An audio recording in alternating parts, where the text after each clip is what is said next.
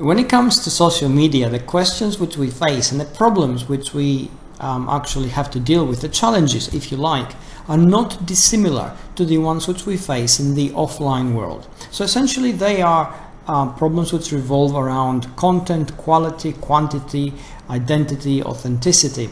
We ask ourselves all the time, how do I manage to project the real values of me without oversharing? How do I become authentic when essentially I'm creating layers of artificiality which allow me to connect with my audience? How do I manage to be human, in other words, when everything which we do is very intent driven, very intentional, and a lot of the times, like this video in many ways, clearly overthought? Well, there is an easy solution to this, and essentially the way out of this morass of complexity is to take the entire content creation approach in a very sustainable manner and make it part of the narrative of your identity.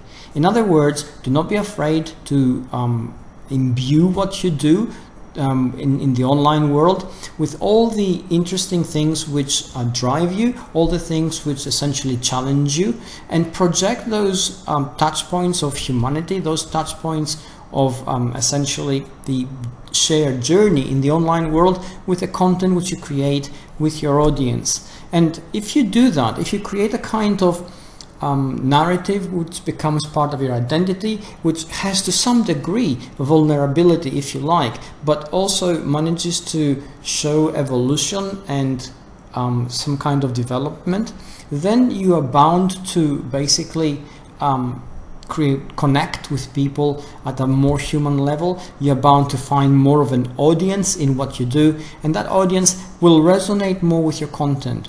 So you will avoid the pitfall of sounding too artificial, too overworked, not human in other words, and the audience will appreciate this. I hope this helps. Take care.